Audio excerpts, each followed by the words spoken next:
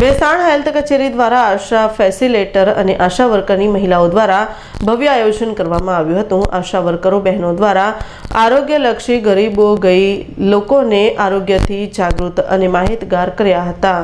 આશા worker બહેનો છેવાડાના ગામડા સુધી આરોગ્યલક્ષી માહિતી પહોંચાડતી હતી, જેવી કે બાળ રોગ રસીકરણ, માનસિક રોગ, કુપોષણ અટકાવવું, માતા મરણ અટકાવવું, મેલેરિયા, ટીબી, વસ્તી નિયંત્રણ, ફેમિલી પ્લાનિંગ સાથે સાથે સગર્ભા મહિલા વિશે અને સ્ત્રી ભ્રૂણ અટકાવવા માહિતી અપાઈ હતી।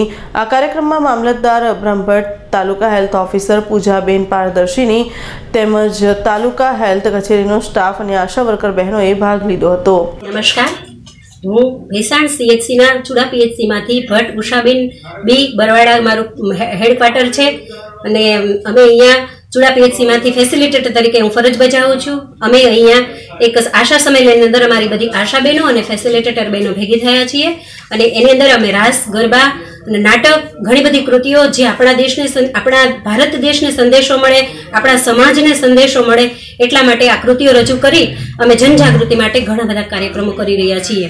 એ કાર્યક્રમોની અંદર આજ અમારો ગરબો હતો આરોગ્યનો ગરબો, જેમાં 7 ઇન્ડિકેટર જેવા કે બાળ રોગના, માતા મરણ અટકાવવાના, બાળ મરણ અટકાવવાના, એવા બધા કાર્યક્રમો, આ આયર્નની ગોળીઓ જે કિશોરીએ ગળતી નથી, માતાઓ ગળતી નથી, એમને ગળાવવા માટેના પ્રયત્નો, માનસિક જે મગજની અંદર એક વખત ટેન્શન આવી ગયા પછી આપણે કેટલા પણ તંદુરસ્ત હોઈએ તો પણ આપણું સ્વાસ્થ્ય બગડી જાય છે। કદાચ તમે કેટલા પણ દવાખાના સુધી જાઓ તો પણ તમે ત્યાં સુધી તમારું માનસિક ઉલ્લાસ હશે તો જ તમે સમાજમાં પ્રતિષ્ઠિત બની શકશો।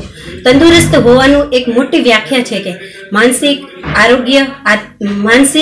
આરોગ્ય રીતે અને આધ્યાત્મિક રીતે તમે જો તંદુરસ્ત રહેશો તો તમારે ધન સંપત્તિની જરૂર નહીં પડે, તો તમે ખુશ રહેશો, તંદુરસ્ત રહે। આ ઇન્ડિકેટર સાથે આજે અમે ગરબો કર્યો છે, સ્ત્રી ભ્રૂણ હત્યાના નાટક કર્યા છે, એક પાત્રી અભિની અંદર ઝાડા નિયંત્રણથી જે બાળકીનું મરણ થાય છે, એની માતા પાગલ બની જાય છે અને એ માતાને કેટલી તકલીફ થાય છે એ સમાજને સંદેશો આપવા માટે અમે એક ઝાડા નિયંત્રણનું નાટક, રાસ ગરબા, સ્ત્રી ભ્રૂણ હત્યામાં જે એમની સાસુ છે એ એમની વહુને કહે છે જો મારે તો દીકરો જ જોઈએ છે, પણ નહીં, સાસુ જ્યારે ડૉક્ટર પાસે જાય છે ત્યારે એજ્યુકેટેડ ડૉક્ટર બેન સાસુમાને સમજાવે છે કે ના બેન, દીકરી અને દીકરાના ભેદ ભૂલી જાઓ, એ બધું હવેના સમાજમાં નથી રહ્યું। તો એ પણ સાસુ પણ અત્યારે એગ્રી થઈ ગઈ છે દીકરીને પ્રાપ્ત કરવા માટે।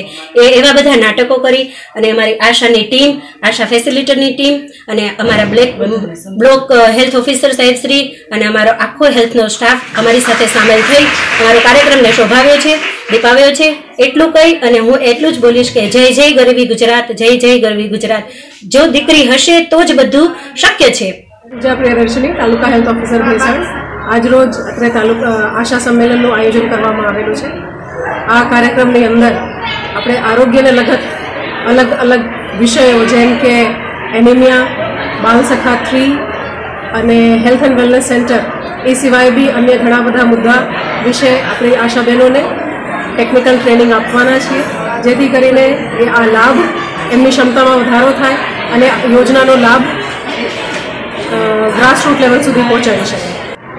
30/11/2019ના દિવસે વેસાણ તાલુકામાં તાલુકા હેલ્થ ઓફિસ તરફથી આશા સંમેલનનું આયોજન કરવામાં આવેલું હતું।